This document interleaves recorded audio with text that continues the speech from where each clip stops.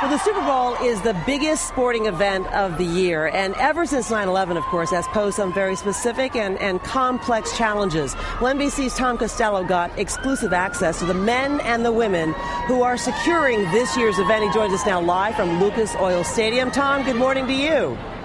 And good morning. You know, cameras are everywhere. While the al-Qaeda threat may be diminishing, security experts believe that the Super Bowl remains a very tempting target for any potential terrorist. And that is why this is a level 1 security event.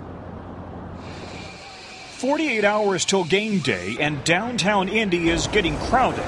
By Sunday, 300,000 people will be here, 72,000 inside the stadium. The man in charge of keeping them safe inside and out, Indianapolis Chief Gary Coons. This is probably the most secure place, except for the White House, on Super Bowl Sunday. Already, every delivery truck is scanned for explosives, and TSA Viper teams are checking tour buses.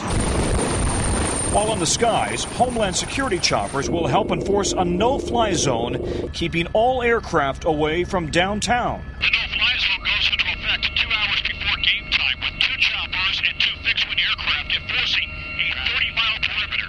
Our intention is to try to vector them outside of the temporary flight-restricted zone before they make contact with the zone. The choppers' high-resolution cameras already beam real-time video down to the Super Bowl Command Center, staffed by local, state, and federal authorities. Also on the ground, November 6th. Mobile detection teams sniffing for unusual radiation sources. We caught up with one team at Andrews Air Force Base as they practiced hunting for potential dirty bombs or radiation material. In the stadium on game day, hundreds of officers will mingle with the crowd wearing backpack and pager-sized radiation detectors. This is our tripwire. This is the thing that tells us there's a problem out there. Another tripwire? From vendors to parking lot attendants, 8,000 workers have been trained to spot suspicious behavior. The message to fans, if you see something, say something.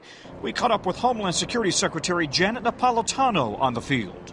We have no specific credible threat at this time against the Super Bowl. So what we are protecting for and securing against is a speculative threat that could occur and that we don't want to occur. This city, of course, is used to big crowds. It has not only an NFL team, but an NBA team. And, of course, it also hosts the Indy 500 every year. Chief Coons tells me they know how to move quickly, people through crowds, get them out of areas very quickly. They've gotten very good at that. And they can evacuate all 72,000 people out of that stadium in under 1 hour. Back to you. That's pretty remarkable. Tom Costello, thank you so much for that reporting.